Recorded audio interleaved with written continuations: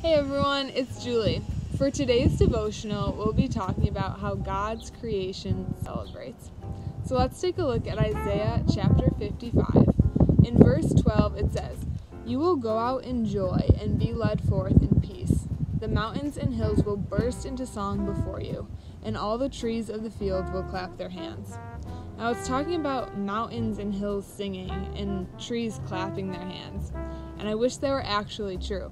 But Isaiah is using the symbolic language to remind us that when we see the mountains and the hills and the trees, we're reminded of how wonderful and praiseworthy our God is.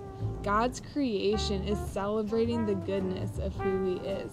And it's crazy to think that the creator of the whole universe wants us to know Him personally. And one of the ways He shows Himself to us is through His creation. So I encourage you guys today to spend some time away from screens and phones and television and just spend some time outside. Look around, look at the trees and the birds and the fields, and just remind yourself of how praiseworthy He is.